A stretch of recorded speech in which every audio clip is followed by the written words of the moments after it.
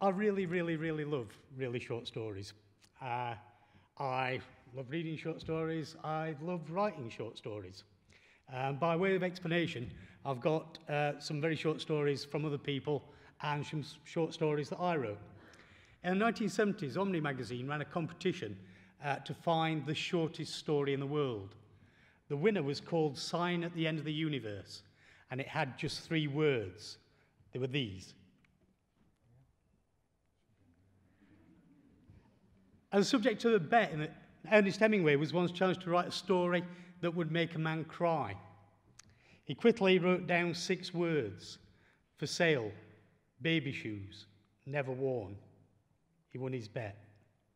In the 1950s, Frederick Brown wrote the world's shortest science fiction story. It went, and the sun sets slowly in the east. For those of you who don't know, it sets in the west. It was paid the highest dollar rate for any story ever printed. But loads of people wrote in to complain. They said it wasn't a proper story. It hadn't got a beginning, it hadn't got a middle, it hadn't got an end, it hadn't got characters, it hadn't got most of the things a story should have.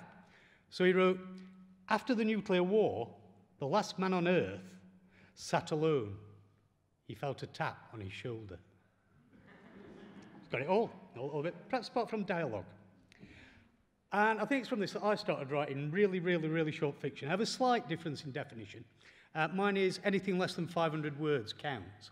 But it's important that you've got everything you want within those 500 words. This is one of my early attempts. I think in this 500 words, it tells you everything you need to know about the 2 people in the story. You say, still waters run deep.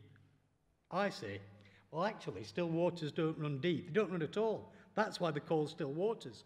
What you should say is that apparently still waters might have a very strong undercurrent, but it's not very likely.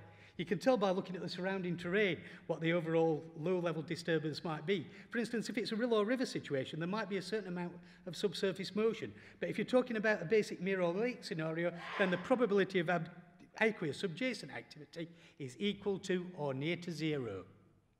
But when I tell you this, and other things, you don't seem to care. I'll be back later. Thank you.